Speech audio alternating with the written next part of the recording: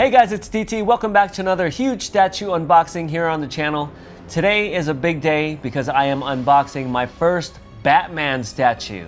So for the longest time, I was trying to avoid getting into DC statues just because I knew if I picked up one, I was gonna have to pick up another one, and then another one, and another one. Well, thanks to you guys, I picked up my first Superman statue, and now we've got Batman to add to the list. So this is the first one, and if you guys saw my other video on my top pre-orders on my other channel, DT's Geek Show, you'll know I have a lot more Batman on the way. So the one we have today is the new 52 Batman from Prime 1 Studio. So when I was looking for my first Batman statue, I wanted something really cool, really dynamic, and this one looked like it fit the bill. So today we're gonna open these up and take a look inside. Okay guys, so here we have box number one. Okay, so right off the bat, we've got a little catalog, and we've got our instructions right here. We'll see if we need those or not. And for those of you guys that are interested, this is what I cut my boxes open with. My buddy Mac says I need to get a dedicated knife. His looks really cool. So I might be upgrading this soon. Let's take a look here. Okay guys, and here's what we got. This is the back part of the base. It's the side of a building with a shattered window. Looks like broken glass right here. Feels like a plastic or plexiglass. Slightly tinted, so you can actually see that it's there. Some nice detail on the stonework. Batman actually keys in here, and this keys into the actual base. This thing is pretty hefty, and this is just part of the base. So far, so good. All right, we'll put this one over on the table. We've got a couple nuts and some washers, because this guy actually bolts on to the base, but I'm guessing with this, it's gonna be pretty secure. And let's get on to the bottom layer. And here it is.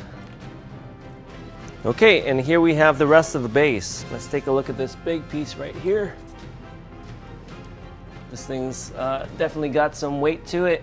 We've got a nice rock texture in there, as well as the top of a building. And we've got some gargoyles that are gonna go in there, as well as that wall. On the very bottom, we've got more of a museum style base. Nice silver metallic finish with the Batman logo. Looks pretty cool.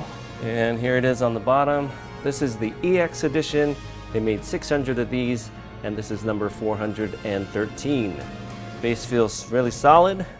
Of course, we get some gargoyles. Here's a look at one of them right here. And the one thing I noticed is the majority of the Batman statues out there are rooftop themed, and they usually have a gargoyle or two, just because Batman likes to hang out on rooftops and stare down at the city, kind of see what's going on.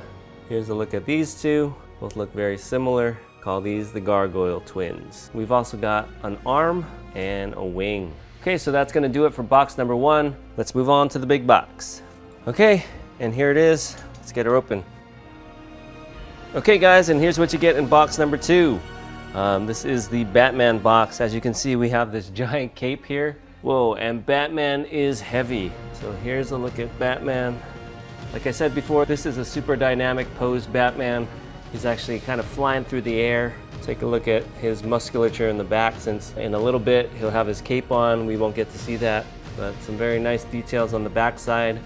Details on his shoe. I can already tell this is going to be a very heavy statue once everything is assembled, just by the weight of the individual pieces. The cape isn't that heavy. I think it's made with a lighter material, not polystone, much like the Superman cape. As you guys know, I much prefer a sculpted cape opposed to fabric. We also get two portraits. We've got this one right here with his mouth closed. Some really nice skin texture on his face. He's got the whited out eyes. And we also get this portrait with his clenched teeth. So which one you display is going to depend on whether you like a calm Batman or an angry Batman. We also get his right foot, a left hand with an open palm. Since this is the exclusive version, we also get a left hand holding some kryptonite. Also have his right hand that's got a grappling hook gun. Here we have the actual grappling hook, and that just inserts into here. We've got some broken railing. Here's the other gargoyle wing. And we also have these two pieces which cover up the holes where we bolt Batman to the wall. Okay, let's put this guy together. Okay guys, so here we have all the pieces. The base fits very nicely on this turntable right here. I got the instructions here. I can probably figure it out without the instructions, but Since people are having issues with that cape, I want to make sure everything's done correctly. So the first step is to put on the big window. Oh man, this thing is heavy. There's the big peg and key. It's kind of tough, gotta find that little hole. And there we go. Okay, so the next step is to place our gargoyles. We'll start off with this guy right here. Okay, there's gargoyle number 1. Gargoyle number 2 is gonna fit in over here. Number 3 will go right here. And there's our gargoyle setup. One more piece for the base, and that is this broken railing. And that piece is gonna fit in right here. Like that. Okay, so for our next step, we're gonna put Batman on, and we're gonna get these little washers and bolts ready. Okay, so we got Batman. We're just gonna insert him right here into the wall. We have the little screw that comes through the wall. We will first put on the washer and then the little nut. And I'm just gonna hand tighten this for now. Make sure he doesn't go anywhere. So with the weight of Batman, I can see why they put the bolts on. This guy is really heavy, and you don't want to just attach it with magnets with the risk of him falling out. So with the bolts there, he is not going anywhere. I actually forgot the arm of the gargoyle. He's supposed to be gripping the edge of the roof here. So we have to put that on first and then lower him onto his arm. Okay, now we have his arm on. So Batman needs his other shoe. And there we go. Let's give him a hand. Let's give him his right hand. It's time for the cape. The cape is actually going to key into the wall as well as Batman. That. So right now the cape is pretty secure, but we'll add the washer and screw in there just to make sure it's not going to go anywhere.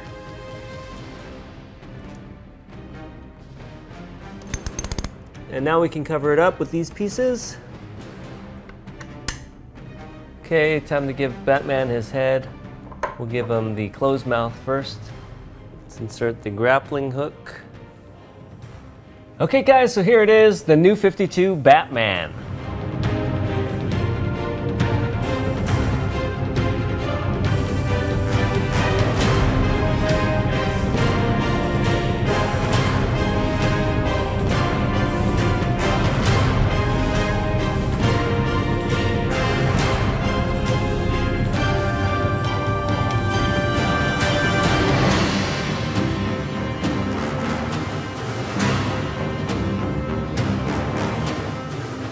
Again, really cool base with the gargoyles. Very similar stone texture that we saw on the Hush Superman piece. Different shades of gray. We got some browns thrown in there to show some dirt and rust. Nice detailing on the top of the building. We have some brick. Very realistic stone texture. And I like the cool silver Batman themed museum bottom to it. Much like the Transformers pieces that we've seen. The wall has some nice texture as well. The shattered glass looks really cool. We've got Batman's foot kind of coming through the window frame. Maybe he broke this glass, I don't know. The parts where the holes are, the pieces do a good job at covering that up. It's in the back of the statue, so unless you're displaying this in the middle of the room, you're not gonna see that anyway. There are some nice details in the back in case you do see it in your display, but for the most part, you're gonna be looking at the front. There is a small seam on the gargoyle's arm. However, unless you're looking for it, you're probably not gonna notice it. The detailing could have been a little better on this exposed rebar on the side of the wall here. I've seen it in other pieces painted a lot better, but this is on a part that's not going to be very visible on the statue, so it's not too big a concern. The window frame itself looks very good. It's very well detailed with the molding here. Towards the bottom it gets a little wonky, but I guess that could be attributed to the damage that's been done to it. Overall, I think it's a very nice base. Now we're going to move on to Batman, who is the main attraction of this piece. I really like this suit. Very smooth texture for the most part. It's very high-tech looking with all these extra lines. His muscles are not overly defined, which works in this case. It actually makes it look like his suit has some substance to it. It's not just a tight-fitting piece of material. It looks like it might have some thickness. We've got some little silver accents. Around his arms and shoulders, we have more of a mesh texture, which makes sense because this is where his arms are going to do the most movement. So the material looks a little more stretchy, more flexible, and his shoulders sort of have an armored appearance. He has some really cool looking gauntlets. These three little fins that come out look pretty sharp. like they can do some damage.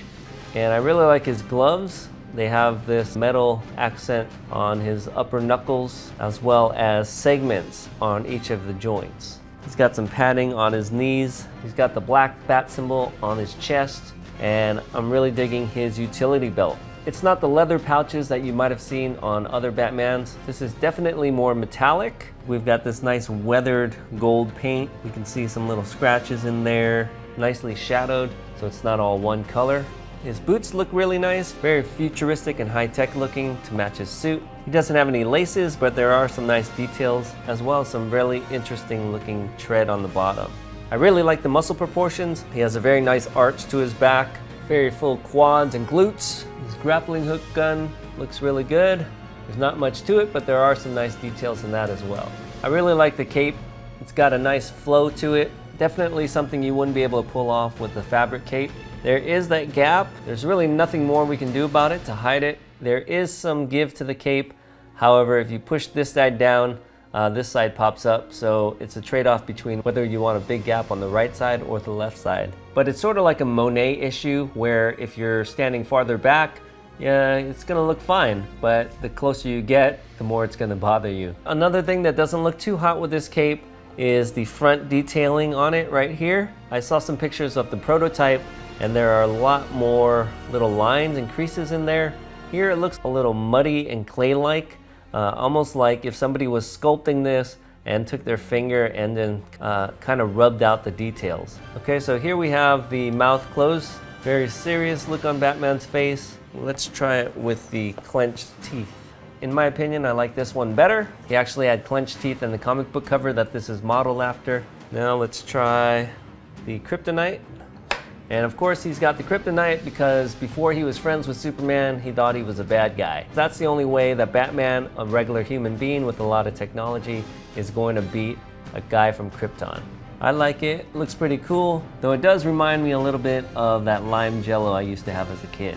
Okay, so a little bit of the comic backstory of this piece. So in 2011, DC Comics decided to relaunch their entire lineup with something they called the New 52.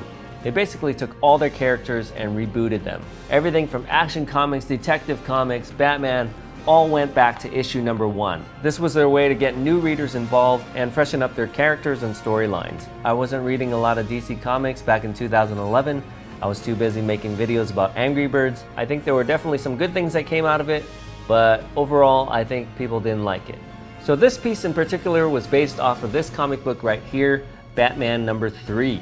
And this is actually a variant cover, and as you can see, it almost nails this to the T. We've got Batman flying through the sky, shooting his grappling hook, his cape's flowing in the air, and on this one you can see he's got the clenched teeth. So I think we're gonna leave the clenched teeth on. I don't think Batman used the kryptonite in this issue, so we're gonna switch it back to the open hand just to be a little bit more comic accurate. Okay guys, so that was the New 52 Batman statue from Prime 1 Studio. Very glad to make this my very first Batman piece. And like I said, I have more Batman statues on the way. And if you guys are curious to know what those look like, you can check out this sneak peek video right here. My top 15 list on statues that are about to come to the channel. So make sure to check it out on DT's Geek Show. So thanks for watching. Let me know what you guys think about this piece in the comments down below. And we'll see you guys next time. Bye-bye.